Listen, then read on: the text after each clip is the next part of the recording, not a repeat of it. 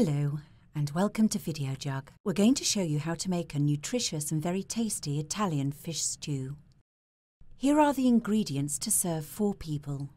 4 tablespoons of olive oil, 1 onion thinly sliced, a few saffron threads, 1 teaspoon of dried thyme, half a teaspoon of cayenne pepper, 2 garlic cloves finely chopped, 1 can of 400 ml of tomatoes chopped, 100 ml of dry white wine, 600 ml of fish stock, 340 grams of white skinless fish fillets, cod or haddock, cut into pieces, 340 grams of monkfish, cut into pieces, 450 grams of mussels scrubbed, 130 grams of small squid, cleaned and cut into rings, 2 tablespoons of chopped fresh basil or parsley, and salt and pepper.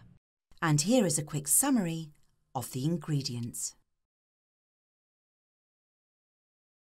Have these utensils ready: a large heavy saucepan and a wooden spoon. Step 1. Heat the oil. Start by pouring the olive oil into the saucepan and placing it over a moderate temperature. Step 2. Add the onion and spices. When the oil has heated, add the onion, the saffron, the thyme, the cayenne pepper, and cook over a low heat until the onions have softened. Now add the garlic to the pan and cook for another minute, stirring constantly. Step 3. Finish the sauce, then stir in the white wine, the tomatoes, and finally the fish stock. Bring the broth to a boil, letting it boil for around 1 minute, then reduce the heat slightly and simmer for 15 minutes. Step 4. Add the fish and mussels. After 15 minutes have passed, add the cod or haddock and the monkfish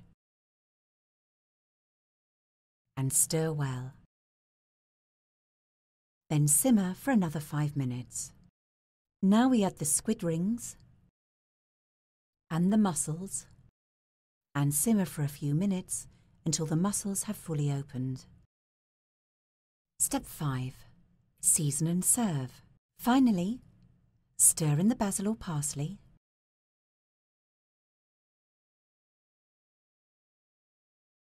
and season to taste with salt and pepper. And that's how to make Italian fish stew the Videojug way.